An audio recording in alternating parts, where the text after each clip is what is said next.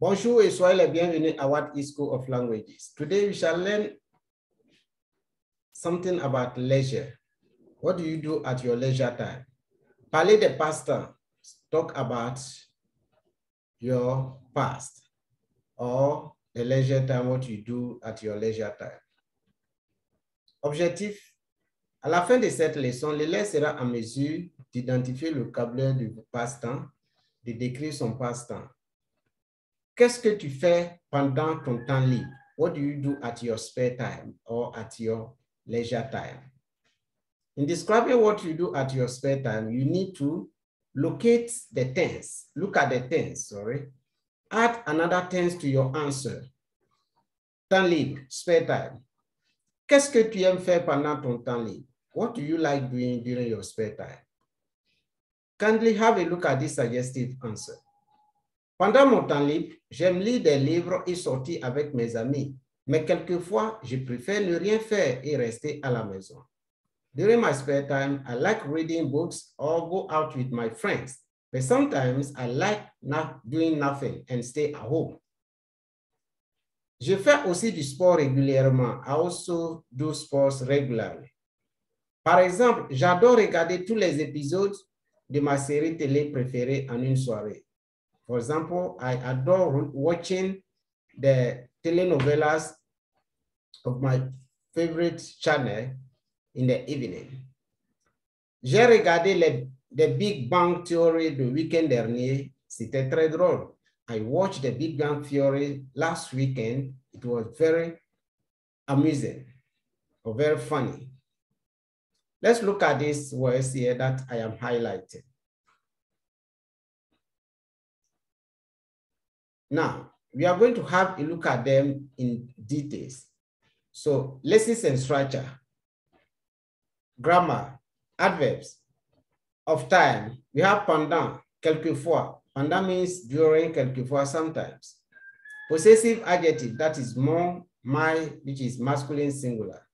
Conjunction, we have a, mais, that is and, but. Note that we can say, je préfère ne rien faire. I don't like doing.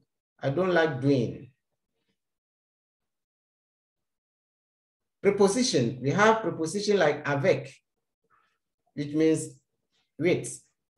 Verb tense, j'aime, I like, je préfère, I prefer, je fais, I do, j'adore, I adore. They are all in present tense. And passé composé, j'ai regardé, I watched. Note, you need to put these grammatical points, conjunction, adjectives, adverbs, etc. in the correct verb tense, in forming sentences for essay to be consistent, for your essay to be consistent.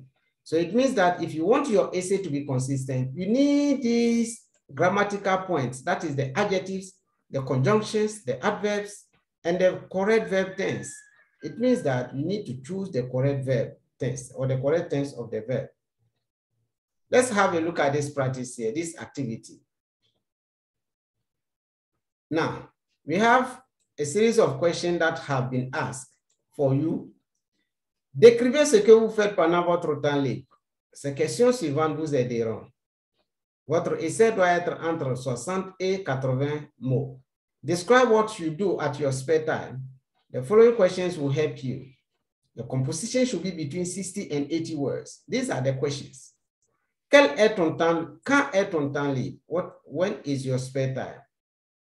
Quelles sont les activités que tu fais pendant ton temps libre? What activities do you do during your spare time?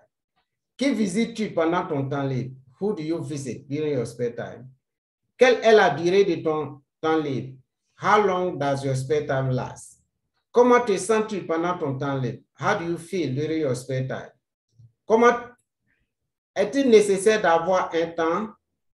Is it necessary to have spare time? Aimes-tu rester à la maison pendant ton temps libre? Do you like stay at home during your spare time? You provide the answer here, but Betsy, I have told you that we are not going to provide all the answers for you. You need to work on your own as well. So go below the page where we have the space for the question. Write your answer, type your answer there and submit for us to assist you. Thank you. Now, indiquer un moment spécifique. You have to indicate a specific moment. How do you do that? Indiquer moment spécifique. Classer les expressions suivantes. You have to classify or arrange the following expressions. L'année dernière, ce soir, cet après-midi, ce matin, aujourd'hui, hier.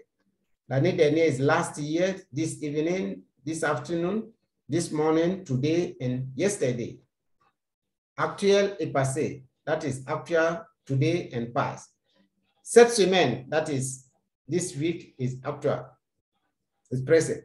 La semaine dernière, that is last week. And actuel and passé, we have cette semaine, la semaine dernière. Ce soir, la soirée dernière. Cet après-midi, hier, ce matin, aujourd'hui. These are the expressions of present, and those on the right are the expression for the past. Now, identify the following sentences. Ce matin, j'ai dormi à 10h30. Hier, je suis resté au lit. Ce matin, j'ai dormi à 10h30. This morning, I slept up to 10:30 a.m. Hier, je suis resté au lit. Yesterday, I stayed in bed. Ce soir, je suis allé dans un restaurant près de la plage. This evening, I went to a restaurant close to the beach. Cet après-midi, je suis sorti de l'hôtel à 3h et j'ai marché sur la plage. This afternoon, I went out of the hotel around 3 p.m. At 3h, around 3 a.m., and I walk at the beach. Ce soir, nous avons dansé après le dîner. This evening, we danced after the dinner.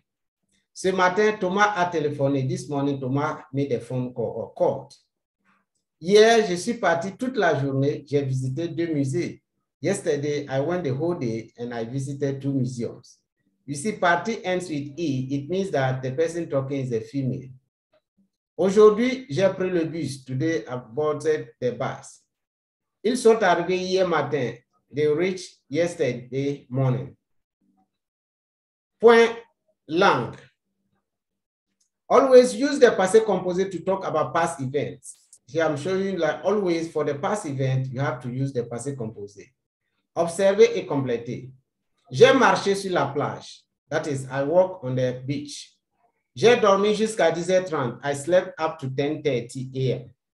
J'ai pris le bus. I boarded the bus. They are all passé composé. Je n'ai pas couru. I didn't run. They are all passé composé. Je n'ai pas fait les courses. I didn't make any shopping. Je suis resté au lit. I stayed in bed.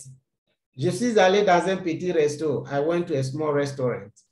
Ils sont arrivés hier. They reached yesterday.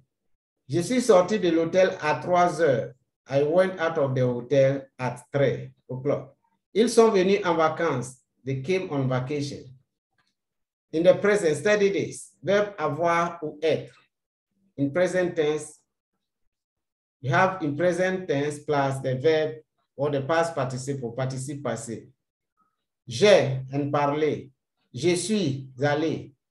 Avoir, you said, j'ai, tu as, il a, elle a, nous avons, vous avez, ils, elles ont. So this is the present of the verb avoir. Être, you say je suis, tu es, il est, elle est, nous sommes, vous êtes, ils sont, elles sont. Now, you see the verb ending in ER. When you want to give the past participle, you just drop the R and you add accent aigu on the A. That is, for example, parler. The verb in IR, you just drop the R and then you keep the I, that is fini. You don't add anything less. The verb in RE, you just drop the RE and you bring U, that is like vendre. It is vendu. Être, the past participle of être is été, and the past participle of avoir is eu. Faire, the past participle is fait. Fait. Pouvoir, the past participle is pu. Vouloir, the past participle is voulu. So all these are what we use to describe a spare time. Thank you for watching. The next lesson, we are going to have to look at passé composé. Claire look at passé composé. Merci. Au revoir. À la prochaine. Bye bye.